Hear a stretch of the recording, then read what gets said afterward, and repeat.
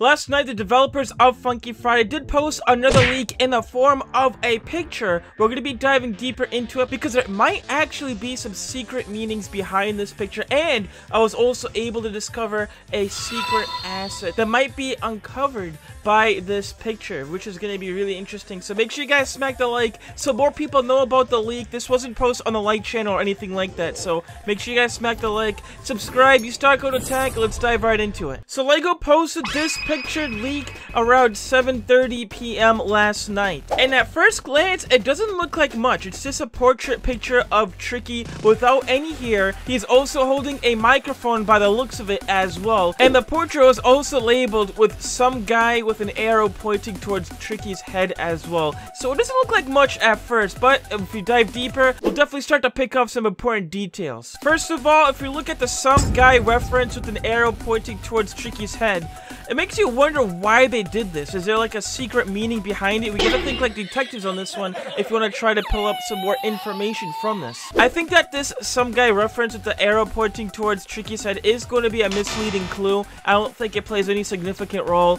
in this leak here. Now, one thing that does stand out is that Tricky has no hair in this picture. He always has his orange hair, but in this pictured leak, he's actually completely bald in this one, which honestly raises some concerns and also raises some questions too. Why is Tricky bald in this leak picture?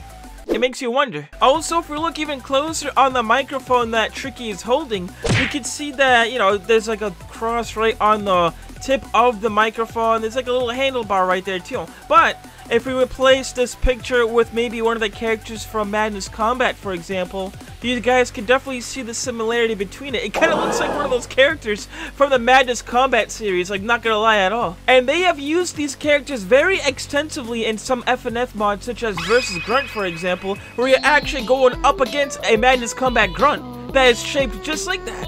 So, this could actually be a very subtle and a very, very secret meaning behind maybe Versus Grunt coming to Roblox Funky Friday at some point. It could be a very secret sign of that. Like, I could definitely see that happening. And honestly, especially if we couple this together with the new Nevada background that's going to be coming into the game, they did leak that in the previous leak with the QT animation. It makes a lot more sense if they added in like Versus Grunt along with the QT mod as well. It definitely makes a lot more sense from that. Now, is this going to be 100% confirmed? No, we're just doing assumptions here, but this would be a very valid assumption to make. Now, going deeper into the leak, part 2 is going to be more of a secret thing that I bet a lot of people didn't know about. But if you look behind the painting, you guys are going to see a gray brick walled asset and texture behind the painting. If you guys look around the map and also in the new playable background stages as well, you guys can notice this texture is nowhere around the map. You can look as hard as you can.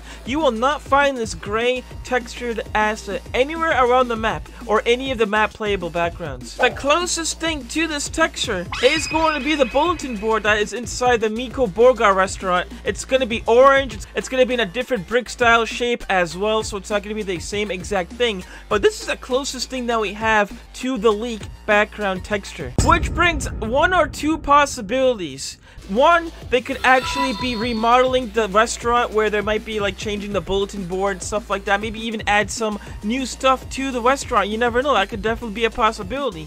And they could also add in the poster inside the restaurant while changing the bulletin board, while changing up the style a bit, just to make it a little bit more cleaner. Because the restaurant at the moment looks good, but it's a bit vacant at the moment. They did add Java into the restaurant actually a couple updates ago. I noticed that when I was doing that skit video, which is really cool. They have been tinkering with the restaurant lately, especially by adding Java right next to the imposter sus cook. So yeah, it's gonna be pretty crazy if they actually do end up adding more stuff to the restaurant or anything like that, or even changing it around too, making it more stylish and stuff. Or option number 2, we might be getting a new building, or they might actually be renovating some of the vacant buildings in the map as well by adding this new poster board, adding this new texture, maybe adding in some more posters regarding like mods and stuff like that. That could also be a possibility too, though I think option number 1 has a higher chance because, as we said before, we have seen them change the restaurant quite a bit, especially with the addition of the Java model and stuff like that. So we know for a fact that they have been changing some stuff in the restaurant. And honestly, it really makes you wonder if they're actually going to be adding in